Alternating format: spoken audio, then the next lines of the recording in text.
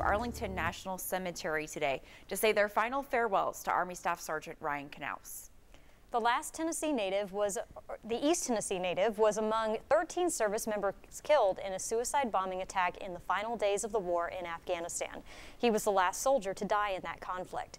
Now, just like 400,000 others, Ryan Knauss will be remembered forever on the hallowed grounds of the nation's cemetery. 10 News anchor Robin Wilhoit is live in Arlington with more on today's emotional goodbye. Robin. Shannon, Cassie, the ceremony for Ryan Knauss was today at 1 o'clock at Arlington National Cemetery.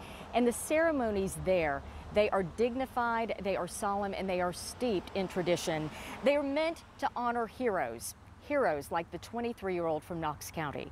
Staff Sergeant Ryan Knauss was interred in an area known as Section 60. It is a 14-acre stretch of land where people who served most recently in the Iraq and Afghanistan conflicts are buried, as well as those who served as far back as the Spanish-American War, that war back in 1898. So, ladies, this place steeped in history, but in tradition as well. You've actually reached out to Ryan Knauss's family before today's burial. I did, and I spoke with his father, Greg Knauss, several days ago, and the one thing he shared with me is that the prayers, the well wishes, just the thoughts, it has truly made all the difference in the world in these dark days. He actually said they have gotten cards from almost every state in the country just letting them know that they are thinking about them. So clearly, Ryan Knauss had an impact far beyond East Tennessee. And you mentioned that funerals at Arlington are dignified and solemn.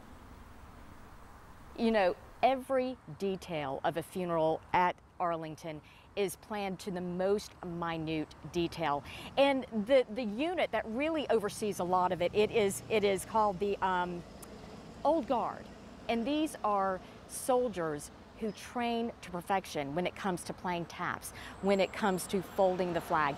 They train and train and train. And the reason why they do that is they want to honor these fallen heroes like Ryan Knauss. Coming up tonight at 5 and 6, we will talk to a man from Knoxville who was part of the Old Guard, and he will show us and tell us more about why this job of honoring our soldiers, our servicemen and women, is so important.